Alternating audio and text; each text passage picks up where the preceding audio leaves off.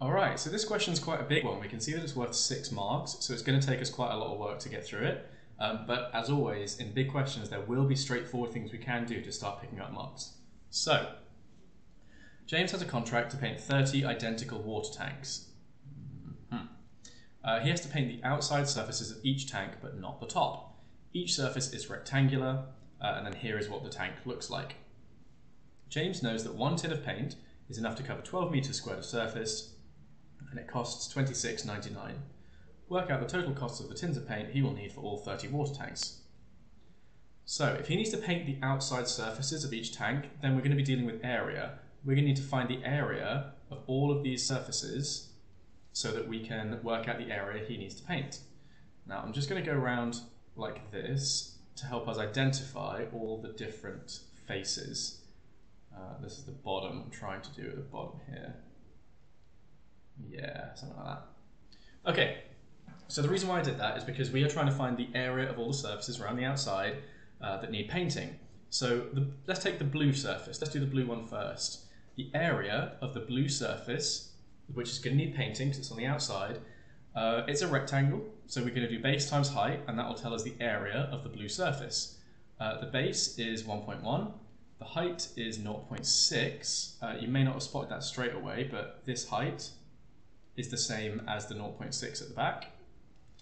So we need to do 11 times 0.6 and we'll have the blue area. Calculator, 1.1 times 0.6. Great, so that's the area of the blue face. And that came to 0.66. Great, let's do the pink one next. That area is base times height, so 0.8 times 0.6. You can include the 0 on the end, so it's 0.80, that is what it says on the picture, but putting the 0 on the end doesn't change the number. So the pink one is 0.48, and finally the yellow one, hopefully this isn't too hard to read, is base times height again, so it's 1.1 multiplied by 0.80, that's the height. A bit weird to think of it as height when it's laying down, but yeah, there it is. And that area is 0.88. But you may be thinking that, oh, well, I've forgotten to do the back and the left, which are also going to need painting, and that's very true.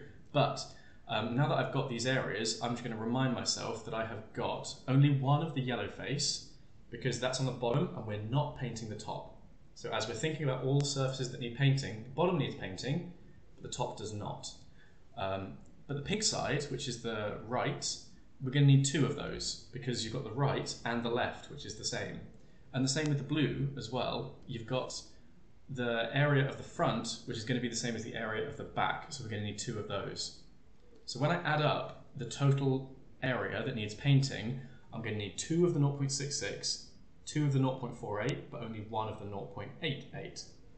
So next step is to add those things together. So like I said, we need 0.66 twice, so I'm going to add that on twice. That's the front and the back. We'll then do the left and the right, so that needs including twice as well. And finally, we just need the bottom, 0.88. So this 3.16 meters squared is the area of one of those tanks that needs to be painted. However, James's contract was to paint 30 of those tanks. It says it right at the top here. I circled it because it's easy to forget. But that's what one tank would be. I'm just going to times that by 30 because that's the area that needs painting on 30 tanks. So 94.8 is the area that needs painting, and now we can start dealing with this bit down here about the tins of paint that he'll actually need. So 1 tin of paint covers 12 meters squared. Just to make it clear, 1 tin would be 12 meters squared. So 2 tins, if you bought 2 tins, that would be 24 meters squared. And we need to get all the way to 94.8 meters squared. Now you could, if you wanted to, just keep going up, and it wouldn't actually take you too long to get all the way up to having enough. So, you know, it wouldn't take you too long to get above 94.8. Or if we're trying to just work out how many 12s or how many tins it takes to make 94.8, I can just do 94.8. Oh, hang on, sorry, 94.8 divided by 12. Doing that, I'm seeing how many 12s go into it. which is what we need to do to work out how many tins of paint it's going to take. If each tin is 12 meters squared, then how many 12 meters squared is how many tins of paint I'll need. So that comes to this number, 7.9, which tells me I need 7.9 tins of paint, but we can't buy 0.9 of a tin of paint, so he's going to need 8 tins.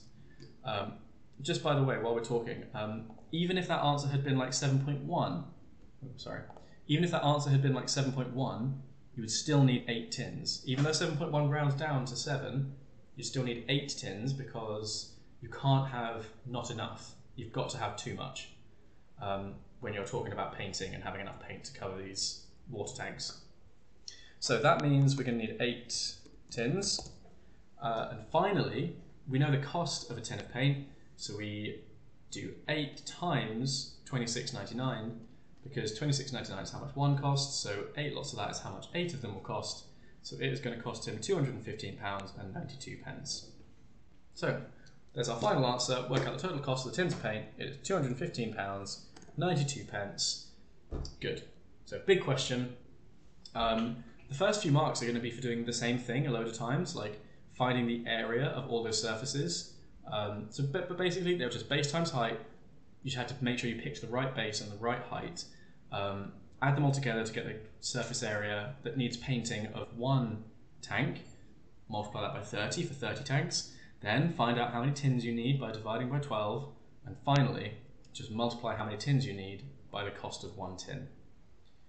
So quite a big question. Hopefully that all made sense. Hope that helped. On to the next question.